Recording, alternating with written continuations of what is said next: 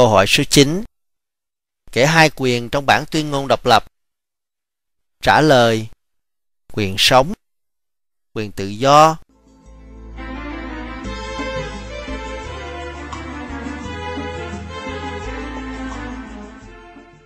Câu hỏi số 10.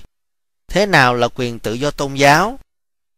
Trả lời: là bạn có quyền theo bất cứ tôn giáo nào hoặc không theo một tôn giáo nào cả.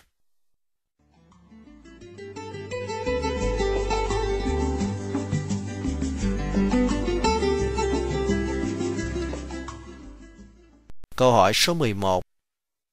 Hệ thống kinh tế của Hoa Kỳ là gì? Trả lời: kinh tế thị trường.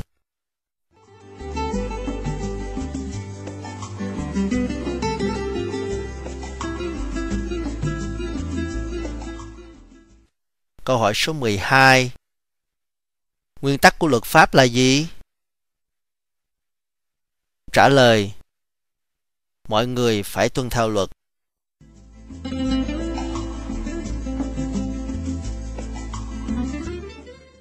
Câu hỏi số 13. Kể tên một ngành hay bộ phận trong chính phủ Hoa Kỳ. Trả lời: Quốc hội.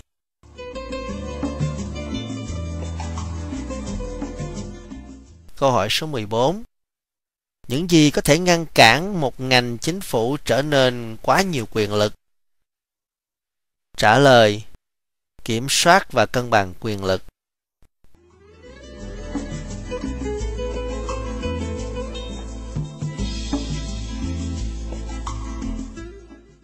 Câu hỏi số 15. Ai đứng đầu trong ngành hành pháp? Trả lời: tổng thống.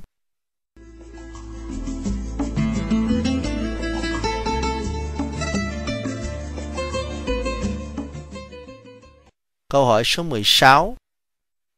Ai làm ra luật liên bang? Trả lời: Quốc hội.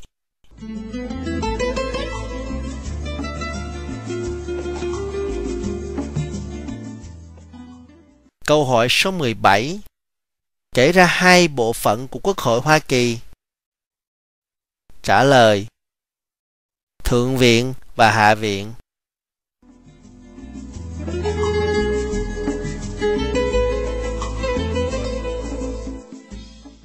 Câu hỏi số 18. Có bao nhiêu thượng nghị sĩ Hoa Kỳ? Trả lời: có 100 thượng nghị sĩ Hoa Kỳ.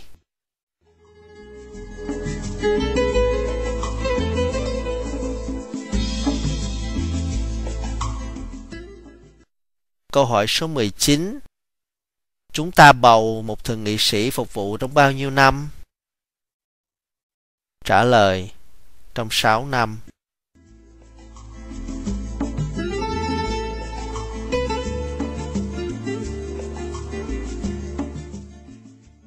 Câu hỏi số 20. Kể tên một thượng nghị sĩ trong tiểu bang của